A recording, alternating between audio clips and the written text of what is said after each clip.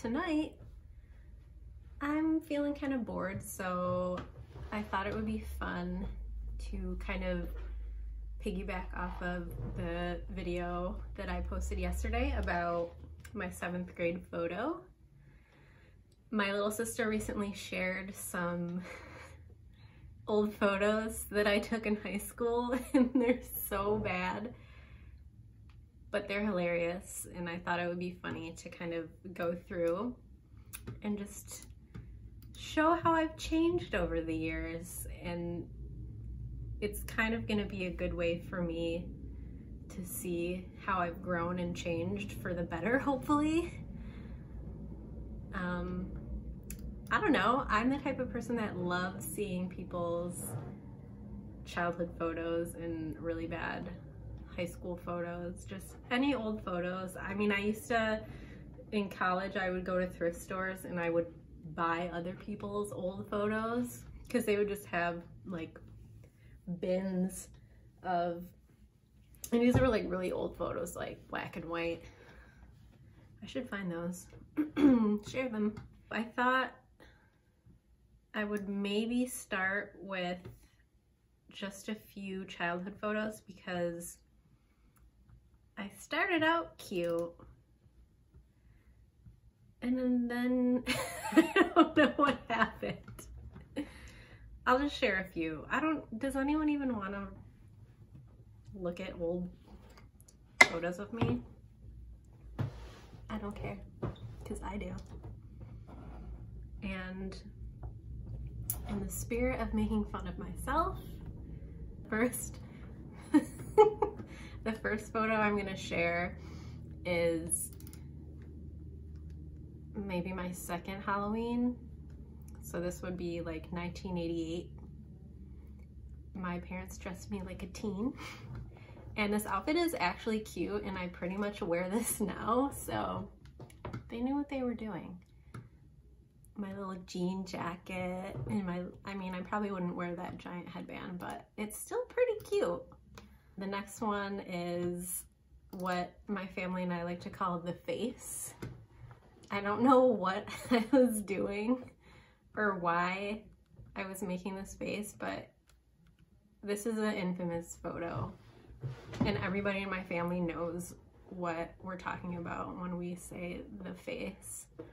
So my tiny little chicklet beaver teeth glistening in the camera's flash. One day, my sister and I decided we were bored, and I don't know who, but someone got a pair of scissors. My sister gave me a bald spot, which you can see, and my dad thought it would be hilarious to pose us and recreate us cutting each other's hair.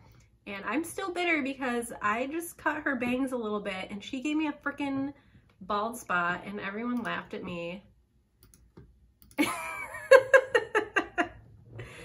Just smiling away, it's fine. That must have taken months to grow back.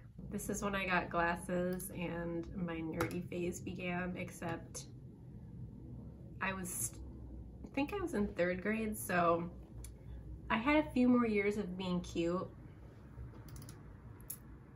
and then puberty happened. This is probably only like 30% of the photos I took, and I remember this was all like in the early 2000s in high school. I graduated in 2005, so most of these were taken in like 2003, 2004.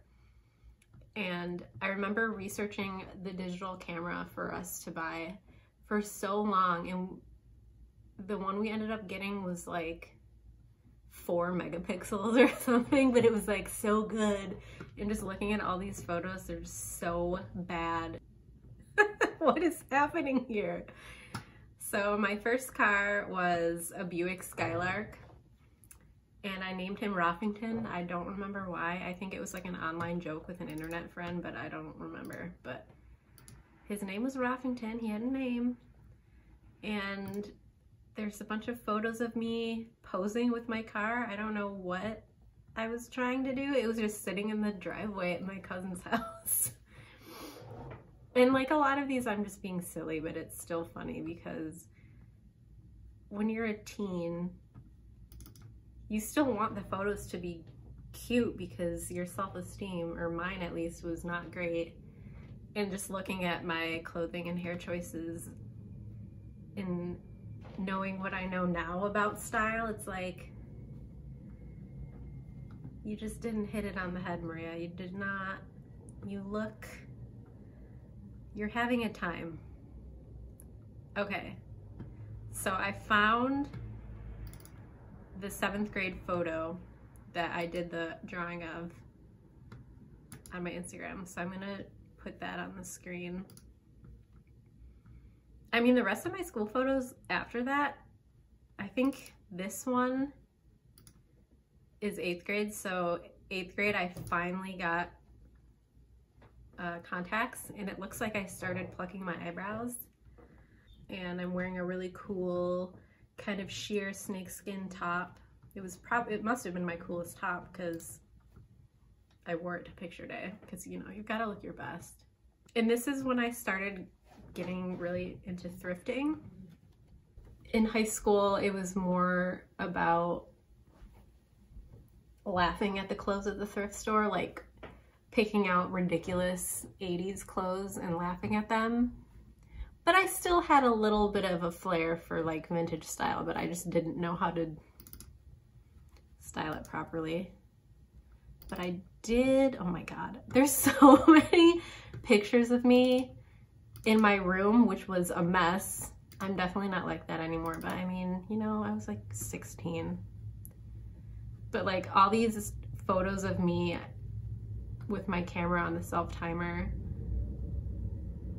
like trying to get an outfit shot, and everything is so blurry. Like, why did I even save these photos? Dear Lord. There's like 6 photos of Jones soda bottles because I was edgy and emo, and I kept my Jones soda bottles on my windowsill. Ooh, here's one. I'm pensively taking a selfie looking out the window, and I'm silhouetted by the light. My favorite movie is Amelie, and it still is, and I obviously saw it first in high school, and I wanted to be just like her, so that's why my hair is short. But I just don't have the bone structure for it, so I just look like I have a helmet on my head, and it's not cute. And I pretty much looked like that all through high school. All right, now we're getting into some of the emo photos. This is just sad. Oh my God. Okay, so I was really into Bright Eyes during this time. I mean, who wasn't in 2003? But it's indicative that I was into design even then, because I would take these emo selfies and then I would put lyrics over the top, like typography. It's not typography, it's terrible. Oh my God, and I must have put these online. Here we go, here's some photos of me at the thrift store. So yeah, we would just find the stupidest, ugliest 80s clothes we could and just pose in them, and we got kicked out of the store a few times because we were being obnoxious. And my thing for a long time was buying t-shirts from the little boys section. Found a lot of Harry Potter t-shirts thrifting. So my uniform was my Chucks, which had doodles all over them, jeans, studded belt. Here's a little boy shirt, and this one is actually cute. I kind of wish I still had it, except there's no way that would fit me now. And then my stupid helmet hair. Not cute, it's just not. So, do I even want to reveal this? In high school, my friends and I, oh my God. So basically, my mom had a bunch of Richard Simmons videos and my friends and I found them and we became obsessed. Like, Richard Simmons is a mood, and you know, the videos were very 80s, and obviously my friends and I thought that whole era was hilarious. For some reason, we just got super into it and we decided we were gonna recreate a video, and yours truly played the part of Richard. I can't believe I'm showing this, but you know what? This is me, Richard. I'm never gonna find a boyfriend after this. Whatever, it was so fun. I'm not sure what's going on. We had a friend, Jeff, that was super flamboyant, and he just loved to like pole dance and prance around with no clothes. So he's just wearing sparkly pants, and I don't really think that it has anything to do with the video, but you know, he was special. He passed away, so these are bittersweet to look through because he was, I mean, we lost touch way before he died, but Jeff, you made high school fun, because these videos, I mean, these videos were funny anyway, but Jeff took it to the next level. He's just wearing like a leopard bikini, just loving it. Pole dancing. Anyway, love you, Jeff. So yeah, we made a Richard video. I don't know if the video still exists. It's lost in the nethers, and all I have are these photos. So I talked about this a little bit on my friend's podcast, but I talked about this time in my life when I was, you know, on like LiveJournal and MySpace and stuff, and that can mess with your self-esteem a lot, because even though looking at these photos, like everyone else's photos were not much better, but you always compare yourself to other people. And there are these things on LiveJournal called rating communities, and they were basically like popularity clubs where you would have to fill out like an application with photos of yourself and like music that you were into. So it was all like emo stuff. You know, you would have to name all the obscure emo indie bands. And I probably just copy pasted from other people because I was like, I'll just pretend that I know what these bands are. And I applied for a few and I got roasted. Like, so yeah, I mean, I know that these photos aren't cute now or ever, but I was a fragile creature, and I don't know why I subjected myself to that, because the whole idea is stupid. But you know, I grew up, like I said, kind of being made fun of by the cool kids. So when during this time, I thought that my style was cute, and my whole personal style was way better than it was in 7th grade. So I thought I was getting somewhere. So when I applied to these rating communities and they were still like shitting on me, I was like, okay, cool. This is great. So I don't know the moral of the story. I just wanted to talk about rating communities and how stupid they are. Oh, here we go. I started experimenting even more when I got into college because, you know, I went to art school and I had to uphold the look of an artsy, cool scene kid. So I gave myself skunk hair, and I thought it was the coolest thing ever. And I think I discovered like hair razors that you can get at like Sally Beauty, and you use it to like kind of thin the texture of your hair so it's more like piecey. I mean, it looks better than the helmet, minus the ridiculous skunk stripe. Let's just ignore that. I had fire engine red hair at one point.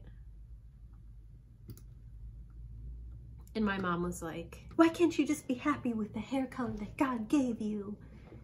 I mean, my hair was kind of cute here. I wouldn't do it like that now.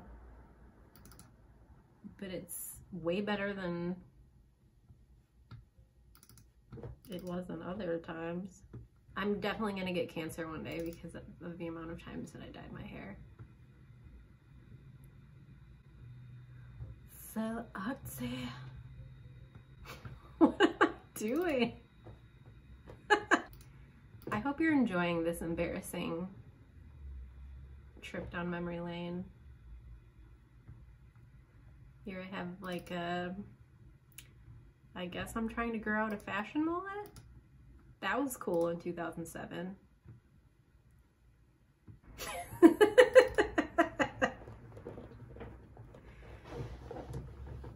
My two phases are hipster art school kid or 45-year-old soccer mom. There's no in between. There still isn't. I kind of looked like I was trying to be Justin Bieber, even though he was probably like 7 at this time. These are the vibes. Like, I couldn't make up my mind what my style was supposed to be. I tried my best. I don't know what else to say. At least now I know not to cut my hair like that. It's just not a look that suits me. In high school, I mentioned the LiveJournal rating communities, and I met this guy through one of them,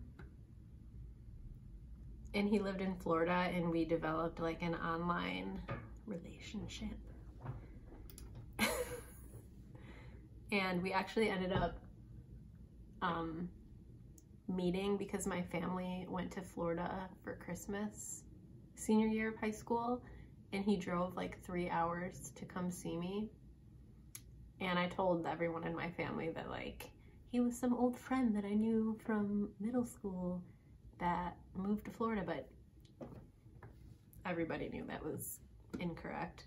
So surprise, it didn't end up working, and I was really depressed about it. And there was this guy that I knew through my best friend Caitlin that actually went to another school, but he totally liked me, and he was like such a sweet guy, and I still feel bad that he would have been a really nice person to date, but you know, I was very depressed and emo and probably constantly posting like cryptic away messages on my instant messenger. So this one time he drove to my house and rang my doorbell and then like sped off. And I opened the door, and he I don't know if it was a bunch of roses or one rose, but it had this message that said "feel better" backwards, because he didn't want my parents to read what it said because they wouldn't be able to figure it out apparently. So that was cute. Here's my emo grandma Amelie phase, which somebody on Instagram coined Grandmamily. It's so accurate. Here we go. Maria favorites. Seriously, some of these were my favorites? How? This is my favorite. It's me looking out the window, just being so deep and depressed about life. That window crank thing is really adding to the picture. Wow. I just found a folder of a bunch of my friends from high school. And I'm sure most of these people are freaking married. Not me.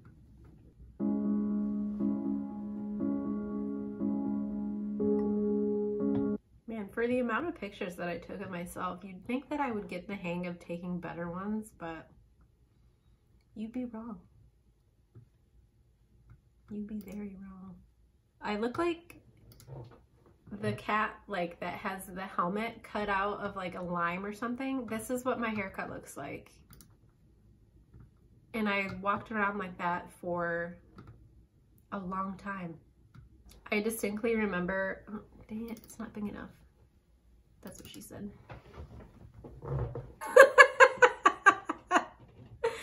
There's a random baby photo in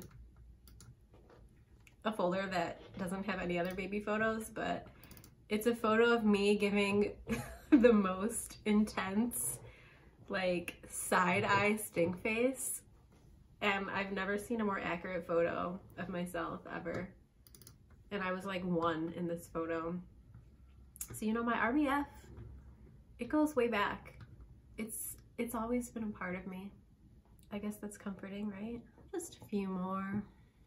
I've always had imposter syndrome because even looking at these photos now, like if I didn't know me and I saw these, I would think that that girl was cool. But because it was me, I felt like I was playing a role and that people would find out how nerdy and dumb I actually was. Oh, how did I miss this? So I think this is after I graduated. Oh yeah, it was before, it was like this summer before I went to art school, and I cut all my hair off and wore a faux hawk. You'll see.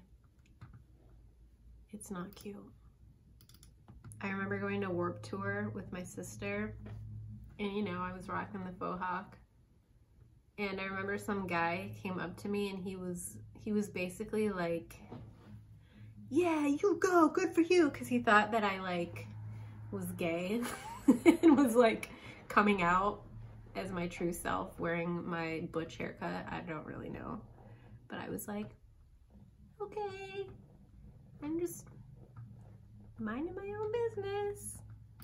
But like, yeah, if you saw this, you'd be like, yeah, I'm not sure if she likes boys, and that's fine. I'm grateful for these times when I just looked so stupid because it makes you humble. I can just remember like the way I felt about myself. And it's like, oh, that poor girl. She's struggling, she's trying, she's having a hard time. She's just trying to express herself by taking really bad photos. I think that's enough